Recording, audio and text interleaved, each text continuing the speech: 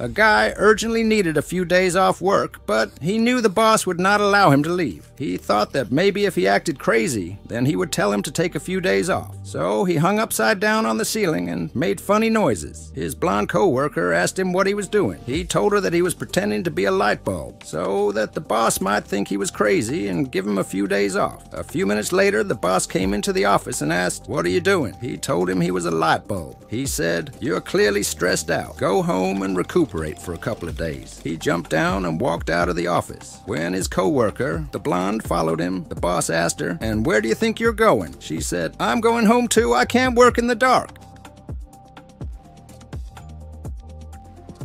A police officer attempts to stop a car for speeding, and the guy gradually increases his speed until he's topping 100 miles per hour. The man eventually realizes he can't escape and finally pulls over. The cop approaches the car and says, "It's been a long day and my shift is almost over, so if you can give me a good excuse for your behavior, I'll let you go." The guy thinks for a few seconds and then says, "My wife ran away with a cop about a week ago. I thought you might be that officer trying to give her back." An Amish husband, wife, and son travel to the city on vacation. They visit a shopping mall, and while the mother is shopping, the father and son are standing in awe in front of an elevator, having no idea what it is. As they watch, an elderly lady walks into the strange silver doors, and the doors close. The father and son watch as the numbers go up and then back down. When the doors open, a beautiful young woman walks out. The father leans over and whispers to the son, "Son, go get your mother."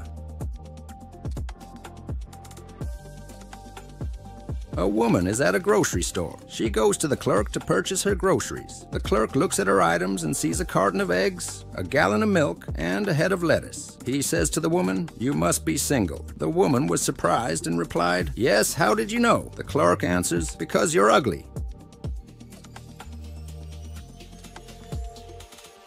Wife asked her husband, "Had your lunch?" Husband replied, "Had your lunch?" Wife said, "I am asking you." Husband repeated, "I am asking you." Wife asked, "Are you copying me?" Husband replied, "Are you copying me?" Wife said, "Let's go shopping." Husband quickly replied, "I had my lunch. Thanks for asking."